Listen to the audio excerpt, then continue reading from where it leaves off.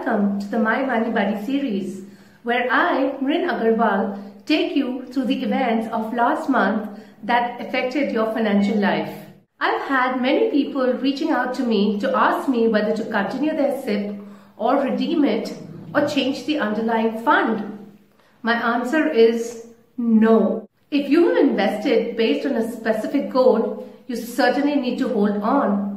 And if you've only started your SIP 2 to 3 years back, you do need to give it sufficient time to perform. A SIP should be exited only if you are close to your goal or there has been an underperformance in the underlying fund for at least 18 months to 2 years.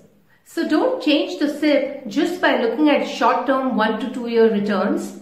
Stick on to your SIPs for long-term. The other news that I came across last month was that of many bank branches consolidating and merging with other bank branches. So if you have an account in a branch that is closed down, what do you need to do?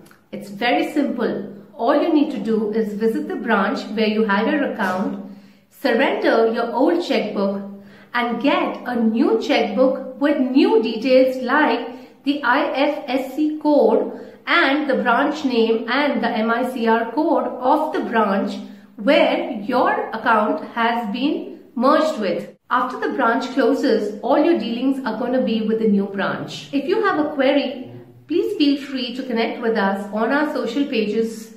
Happy investing.